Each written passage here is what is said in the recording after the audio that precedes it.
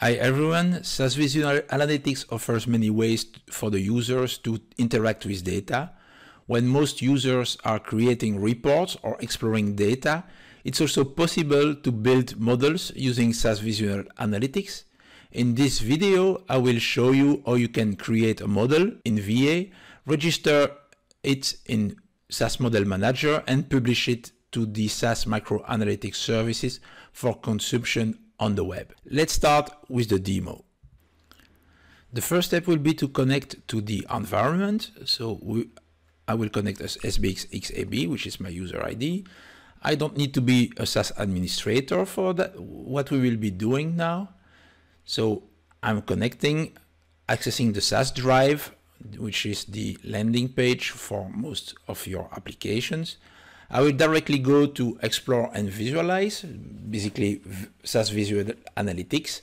I could have also loaded the data using the Manage Data, but I will import the data directly within VA. So let's connect to VA.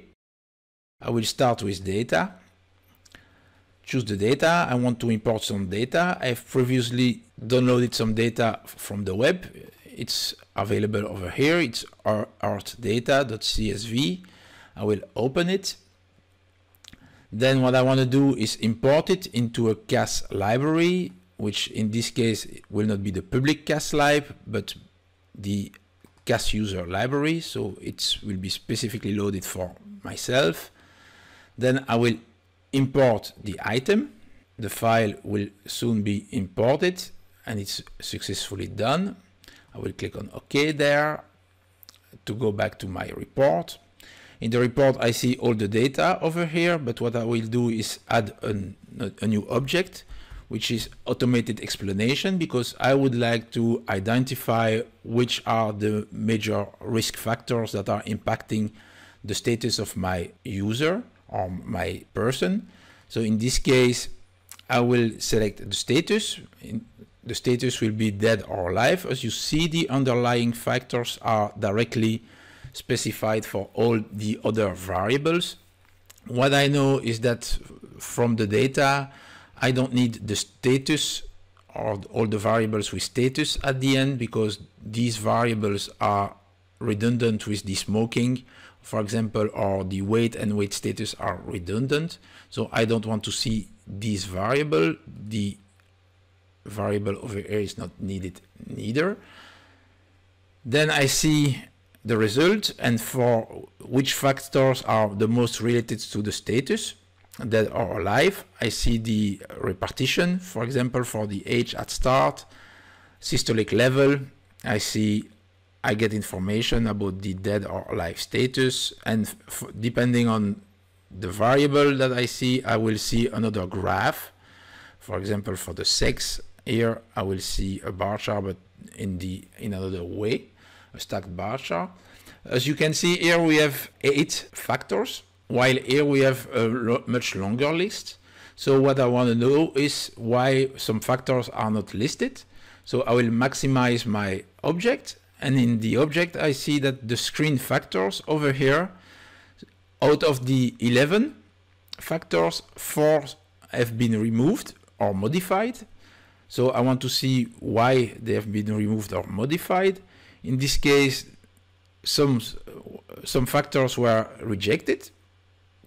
So the death cause, for example, is a subset of the response of the status. And we see also here that the smoking has been converted to a category, which is nice. So far so good. I have at least a better understanding of which factors are impacting my status. What I will do now is create a model based on the information that we have here, and I will use a gradient boosting model. I will add it to a new page. I will change the role for that object. Of course, I will select the status and then add the predictors. For the predictors, I will select the ones that we have seen on the automated analysis. I don't want to select the 8 because the 8 doesn't seem to be a major factor. And I will then select the other objects or variables. What will happen? Here the gradient boosting will be created, which is fine. I see the number of trees that were used and the quality of the misclassification rate, so the lower the better. What I can do, because we have here used the standard parameters, we can use auto-tune, and with auto-tune we can define that we want to analyze the data using different number of iterations, a maximum number of evaluations, and we'll auto-tune the model, and the SAS server will do it for us. So let's click on auto-tune. So while we are waiting here, the auto-tune will basically execute a different levels of variables for the learning rate, the subsample rate, the lasso, the ridge, and so on. And based on the results, it will decide which option is the best for each of the variables. We see now that the auto-tune has done its work. So we see here that 111 trees should be used to give the best result. What we will do now, if we want to get more explanation about the calculation that has been done, the variable importance can be seen, the standard deviation for each variable. We have the iteration history and the misclassification rate, so basically the data that is used here in the graph. The confusion matrix, which explains exactly how many observations were misclassified. We have the lift, the ROC data, misclassifications, also the assessment statistics, and the assessment summary, where we can get more information about the statistics that were calculated and plotted. So let's see that what we can do now. So we know that the model has been created using gradient boosting. What we'll do now is register the model. This task will basically register the model into a repository, and our repository is, in this case, the VA repository. I will call my model art gradient boosting. I will click on OK. It will automatically register it, and we will be able to use the model within Model Manager. The model is now registered. We will switch to Model Manager, Manage Models. In Model Manager, we will try to find our model to see if it is there. We see here that the gradient boosting is available. It was recreated by me, and it's a classification model. Let's create a project, because we might want to add other models to this project for the art attack prediction. Okay, let's create the model. We will give it a name, art attack prediction project. It's a prediction model function. We will use prototype, and we will store it in the default location. We can add other information, but for the purpose of this demo, we only need to give a project name, which is more than enough. So what we will do now, we will create the project. The project is created behind the scene for us, and we will add the model that we have created earlier. So let's add the model. We'll copy it from the model that we have already. So the model is stored in VA repository. It's called Earth Gradient Boosting, and we will import it. The model is copied. That means that we are having two different versions of the model, one in the project and another one in the model list, so that we can update the one in the project without touching the basic model that was saved from Visual Analytics. So from here, what we will do, we will just publish the model, select it, publish it, and we will publish it to mass. The benefit of publishing the model to mass is that we will be able to use it further from the web, for example. We have also, as you have seen here, the option to publish it to CAS, but that's not the objective of today, as we want to demo how we can use the model directly on the web. So we will publish the model. Now that the model is published, you can see the Micro Analytic module. This is basically the name that will be used later to access the module from the web. We will use that URL later on in the application. So we will now see how we can build the application.